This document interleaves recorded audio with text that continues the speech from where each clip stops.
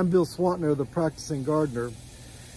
The nurseries and the various stores who sell flowers are full of tropical hibiscus this time of year. They're beautiful in color, and some of them are very profuse in blooming, but when the first frost hits, these hibiscus are going to die back, and some of them may not come back, so they're really almost treated like annuals.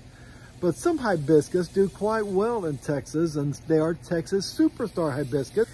There's the Moy hibiscus, and when mine's blooming, I'll show it to you. There is the Texas Star, which comes in red and it comes in white. And there's a Texas Flare. This is the Peppermint Texas Flare.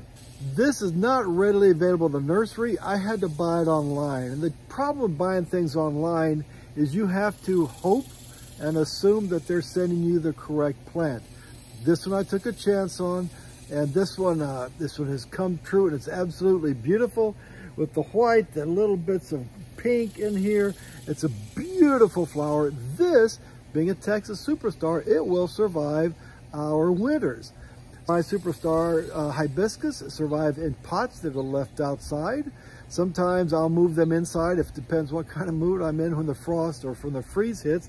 But this is a Texas Flare Peppermint Hibiscus. If you have any questions about this video, please send me an email at bcmg61@yahoo.com. And if you're looking for accurate, unbiased, research-based information on the internet, the best place to start is with your local Master Gardeners Association.